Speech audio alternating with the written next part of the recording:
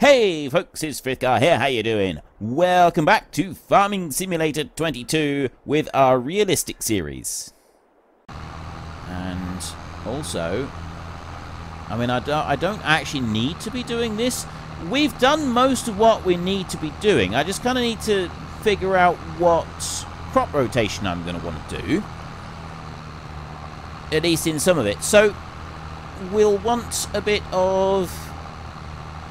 We're going to need digestate, we need pallets, because I'd like to do the greenhouses. With there's 3 different crops that we can get from the greenhouses. I'd like to be able to do all of those so that we've got the red lettuce, and we've got the 2 different types of melons being produced as well. So we can grow watermelons and standard melons here. I don't know what the standard ones, probably honeydew melons. So we'll go with producing those, which means that we're going to need the different products, and I think it's compost, pallets, that sort of stuff. We're also going to want to produce our own fertilizer here. We're going to want to... I'm not so worried about the seed, so we don't need slurry. That's the only thing that we're not going to need, because I'm not worried about seed. We can buy seed in. And we're also going to want the protein food for the animals. But we can do that later. At the moment, we can just buy it from the shop. So again, we don't need to worry about that one. We've got enough grain here at the moment to be able to feed the chickens-ish, I think. And then once we've done some feeding of the chickens, we can, we can either buy in a bit more, or we can try and do something a little bit different. I'm not quite sure what we'll do there.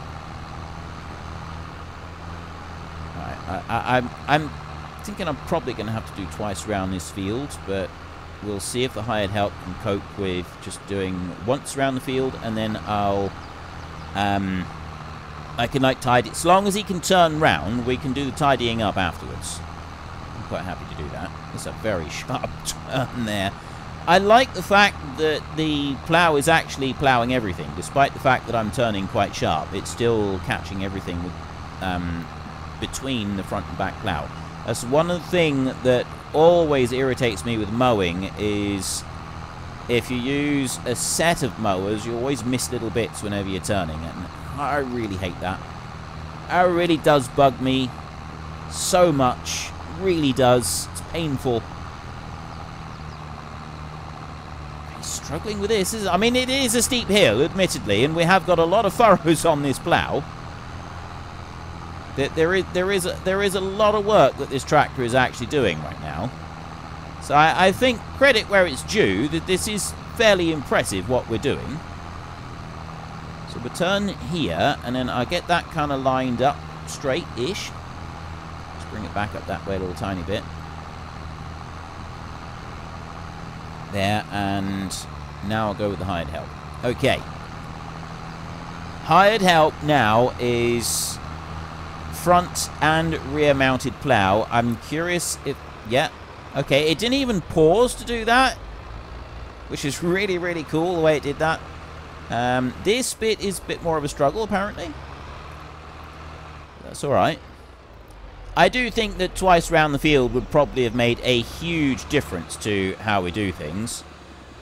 Both ploughs turning over now. This is awesome. And how accurate is it going to be? Like, yeah, we're dropping down a huge amount, and it's kind of like all over the place right there, but... Oh, that is awesome. That is absolutely fantastic. Look at that beautiful setup. That is amazing. To be honest, it was worth all of the map change and everything just to be able to have this. We've got... front and rear mounted ploughs working on our tractor in our field. That just looks fantastic. And yeah, it's going to take a little bit of work for me to go back and tidy up afterwards, and probably, admittedly, this field would have been best just left as grass because of the shape of it. It's going to be a bit difficult for doing other stuff with, but it did need ploughing, and so we could... I may change my mind yet and just plant it all back. Oh, actually, I'll tell you what we could do. that we haven't done in a really long time. We could do this field as poplar. We could plant poplar in here. Just do a single crop of that. We've also got lentils, the almonds and pistachios, lentils and chickpeas we could do. Chickpeas have got a very small window there, but and lentils are the same. We could do those in here. I don't really know. I'm not quite sure. But the poplar, that's still got a planting window at the moment. So we could do that. We could plant this field here with poplar, and then we could go along and harvest it later. Because there's a couple of different harvesters that we can use for that. Yes, it does take a little bit of time, but there's various headers, and I can get a header on here that goes a bit faster, I think. I'd be quite happy to go and do that. I also do have crop destruction turned off for this particular series. I know some of you do really like the crop destruction, but I also know that just as many of you feel about it the same way that I do. It's just not realistic enough. The amount of crop loss that you get from driving on the crop is slightly ridiculous. So, yeah, I feel that maybe we don't need to worry about that too much. Anyway, that one's going to carry on there and do that. And this one's battery is now flat because the beacons have been flashing non-stop since we finished up the fields. We've got another 8,000 litres of oats in here that we're going to want to do something with. I'm quite liking the idea of maybe, I'm sort of thinking that maybe we should get several production facilities going so that we can make like biscuits and things like that, and rather than just selling everything. We did kind of do that a little bit in the last series. We at least had the mill. This time though, we got 1.1 million in the bank, and I'm not just gonna go and spend that whole lot. I'm thinking very carefully about what we should do with that, because yes, we're gonna want more fields, and we're going to want to get extra machinery and stuff here. But I mean, if like we need sugar beet for one of the things that we want to produce, if we're going to go and set up for sugar beet, we need harvesters and everything. Those cost a lot of money. Like, they really do cost a huge amount of money. So we've got that to sort of take into consideration. Now we can fold this one up. I'll fold up the combine in a second. We will put this back on the header tray. You know what? Rather than trying to mess around here in the gateway, and because this is, you know, just going to be tricky to do, if I swing this one around here like this, I can hook that trailer on there and drive it off into the field, and then we got plenty of room to maneuver and put stuff on. And also, if we have a look at the map a second, you will now see that that one's got little bits on the end that don't have the fertilizer, but other than that, everything is tickety-boo. You have reached the end. Oh.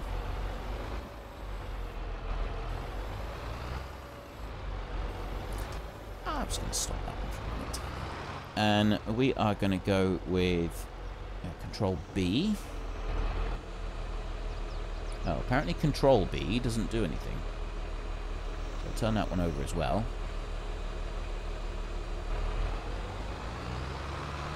And I'll go back to here and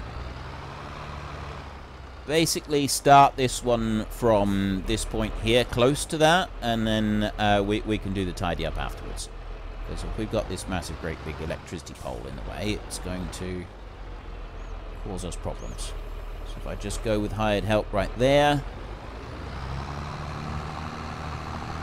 Are you facing the right way? Yes, he is. That's fine. Well, ish. Actually, that is a bit of an ish. Like, I think I need to actually just bring that one up a little tiny bit. Go to there. Right. And you drop down as well. That's better, because a bit further along, it sort of pops out a little bit. And he should then be able to go past that electric pole without any telegraph pole, I think it is. I'm not sure. Could be either. It's a pole. Let's just leave it at that. And then you That one can go there, and now I can take this header off, and we can put the combine away. I need to set up somewhere on the farm a workshop, because I don't want to be using just the sort of approach the side of the machine type approach. I don't feel that that is a particularly good way of doing this. Let's drop you off there, and then you should snap. Are you not going to snap into place? Apparently that is not going to snap into place. I really wish it wouldn't do that. Most of them, they do snap into place. But not all of them. I mean, it still locks onto the header trailer, but it doesn't actually snap it in place there. And it doesn't feel right to me that it doesn't do that. Now, what's the best way to go? I'm gonna, yeah, we need to use the road. Using the road is something we're gonna have to do fairly frequently here, but let's just leave you. Actually, I want to go. No, I don't want to do that. Leave you there a second. I don't know. What about you? It's you right here. What is the current price of oats? Do we want to?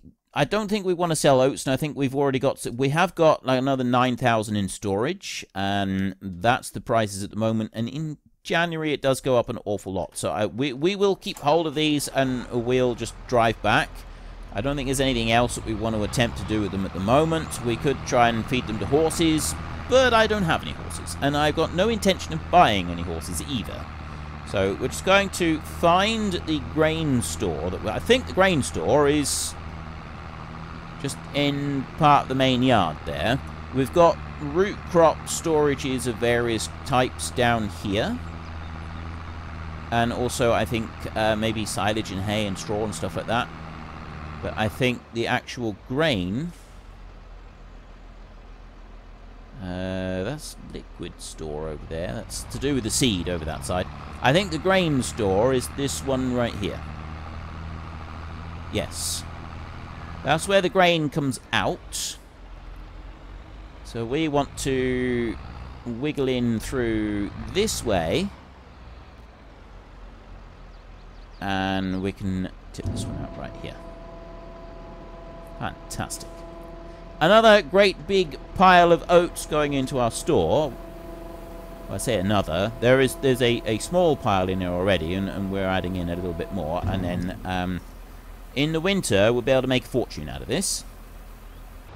Well, this one decided to go and park himself right in the hedge. I am back doing some more recording. I have had a huge amount of comments from people about the various different random events that you'd like to see on this map. I did also have a couple of comments about the legitimacy of this plough and whether or not it should be included in this series. So I haven't linked any videos or anything, but I can assure you that this is a real thing, that this is genuinely a real thing, the front-mounted plough like this. And yes, I will concede that using it in a field like this is probably less likely. It would be done more on flat ground, but it is still a legitimate thing, the front-mounted plough. It is quite a, well, I was going to say common thing, but I mean, it's quite frequently done. I'm not entirely sure how common it is. It's not done very much in my part of the world, but that's mostly, I think, because of the fact that we tend to have smaller fields here. So I think I have seen it once. It was a 2-furrow reversible bit on the front, and then there was, I think maybe you had 6 furrows on the back or something like that. You know, I'm actually doing this. I'm ploughing the wrong way round right there. That is terrible. I shouldn't be doing it. So we're going to turn the tractor around. I'm just going to start from this side so that we sort of essentially finish up doing some of the longer runs on the field. Or we will eventually. I'm going to bring you all the way back down here. And Right, he doesn't like that. So we'll try going like this, and now I'll press H. Lower the back plough. And I'll let him just... I'm going to stay with him a second, just while we sort of do this bit here, and he kind of does the front bit. I'm not quite sure how well he's going to do it. We will have to do a bit of tidy-up work. Actually, I'll jump over to the combine over here. And we want to take this one up the road, and we want to put this one back up to the farm. We've got a bit of tidy-up to do on 2 of these fields. I'm going to pretty much... plant and use every crop that we can on this map. I'm sitting on 1.13 million at the moment. It was pointed out that I'm busy ploughing in grass up there, which we could be using for all kinds of things. We're wanting to run it organically, or I want to run it organically. That's another thing that was pointed, not necessarily pointed out, there's another thing that was said.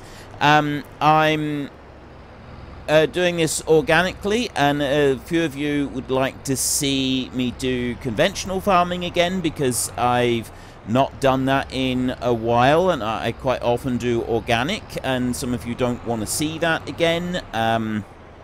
You prefer conventional farming. I personally don't like sprays and artificial fertilizers and so on being put on, being used on fields. It's a personal thing. I don't particularly like it. I try to buy organic food where I can afford it.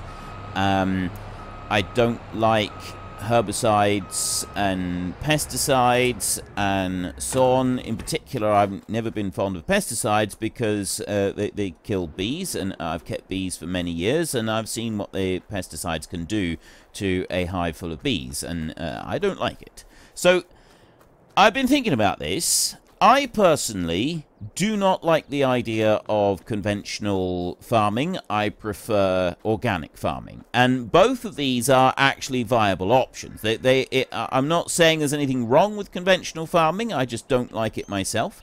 There is a lot of evidence to show that not using artificial fertilizers makes land far more drought resistant than if you do use artificial fertilizers, because of the way that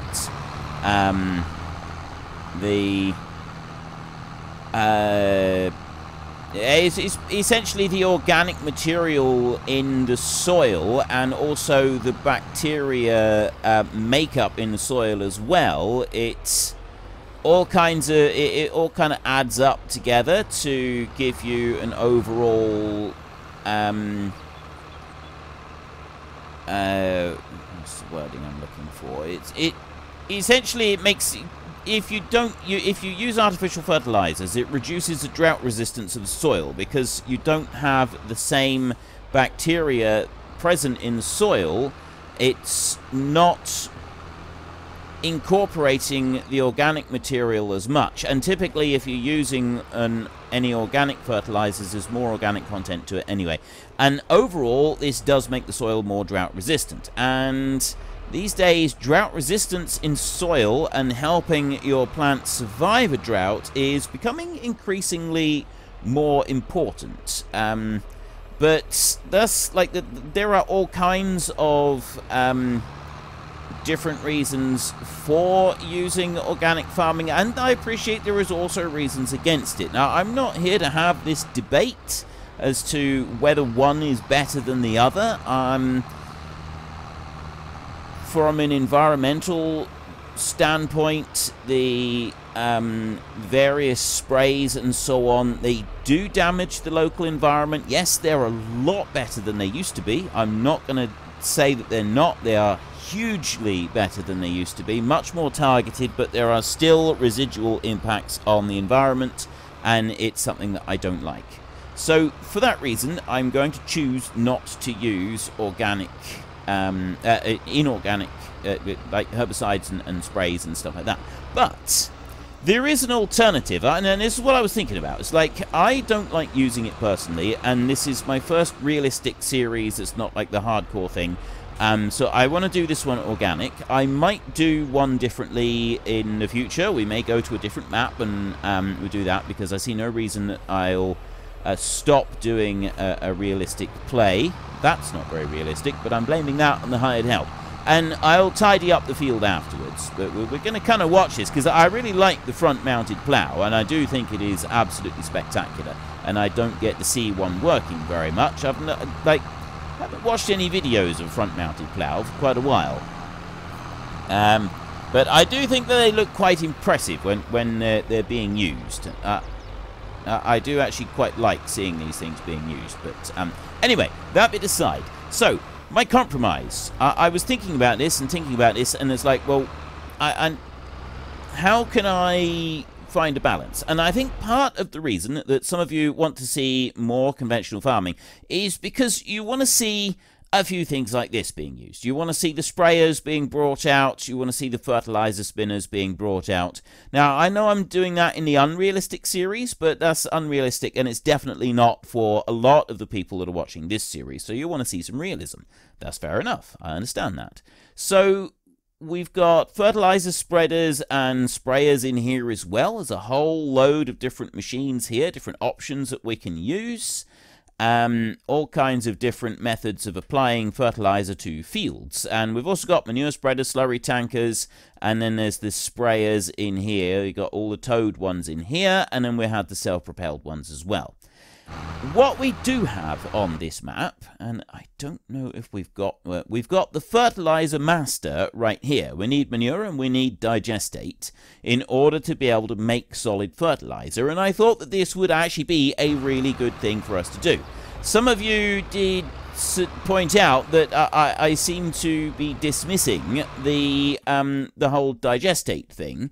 And I would like to use some digestate, and we'll put it onto the ground, but I'm actually thinking that the fertilizer master might be a good approach. If we were to take manure and digestate and turn that into solid fertilizer, that we could then use that and apply it on the field. And I think this might be a good compromise. This might be something that it allows me to use the machinery associated with conventional farming with the fertilizer and so on, but also it allows me to stick with organic farming. And there was one thing that I wanted to look up, and that was under the construction.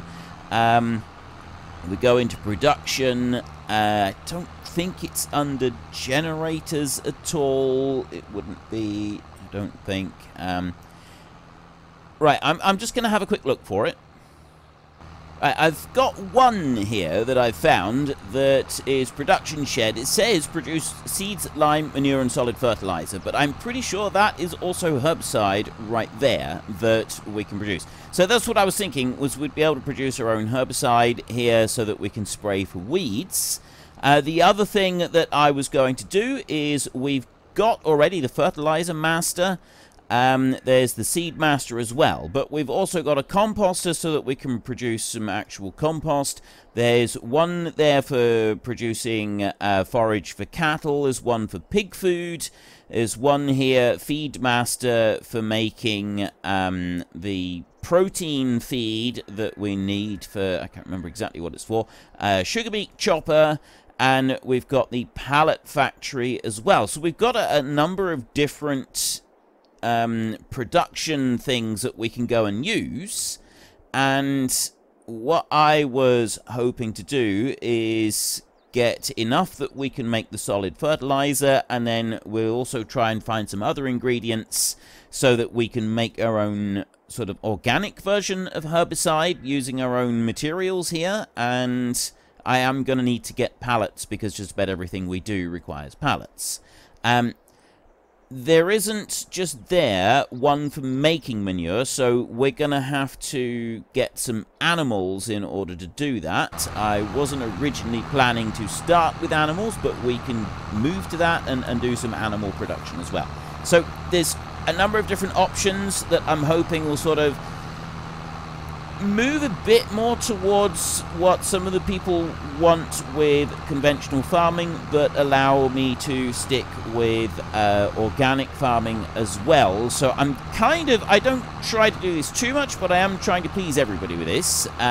If it doesn't please everybody, well, so be it. This is the way that I'm going to run it, I feel. So I'm going to leave that guy carrying on there. We've put the combine away. We need to do a little bit of tidy up work on this field. Not very much tidy up work to do, and I would like to just remove the line of crop that goes all the way around the outside edge of the field, but I'm not going to worry about that today. So I'm going to flip this one over. Now, something else that I did briefly mention is the random events. Now, I did state that I wouldn't be doing a random event for the first season change, which is September. So I'm not going to do that. But after that, each season change, I will do a random event. I've had a lot of suggestions from different people for different random events. Some of you have... there's Glenn Perkins, I think. Douglas Adams, I think it is. And there was a couple of others as well. I'm really sorry that I don't remember your names off the top of my head. I'm mentioning you specifically because there were some really good long posts. I think Smog Farmer also put in a few suggestions. Smoodelini also put in some suggestions. But there were several good long posts about... also, I think it's Bambolina or Bambolina, Bambolina, I think. This is a different subject, just while I think about it. I had up here a sign, and I wasn't sure what language it was. They said it's in Spanish, in particular Spanish from the Catalina region, and they have offered to translate anything that I do struggle with on the map, which is absolutely awesome of them. I think it's a fantastic offer. I really appreciate that. That is amazing of you. The sign up there, we did have the English version of it as well, but there's a few different ones that maybe will come up that I don't understand. So that is absolutely awesome. But loads of different random events been suggested, so I've read through them all, and I have looked at what I think I want to do, and I already had a bit of a list. And I've amended it slightly. So I've got 18 different random events. 9 of them are positives, and 9 of them are negatives. Unfortunately, folks, that is all we have got time for today. A massive thank you to everybody who has earned their way into the Great Book of Names. To find out some more details about all the names coming past, please head into the description and click on the link to the Discord. It's a link to another video. The link is on the other video. Please also consider checking out the links there for Nitrado, who provide gaming servers for games like Farming Simulator, Minecraft, Ark, and several others. And there's also Fanatical, who will help support your gaming habit by providing you with cheap games and also giving me a small commission on anything that you buy using my link. If you've enjoyed this particular video, then please head down below and give us a like. And if you really enjoyed it, then please tell your friends all about me. Get them to come and watch as well. That would be awesome. And until next time, thank you very much for watching. This is Frithgar. Goodbye, and see you later.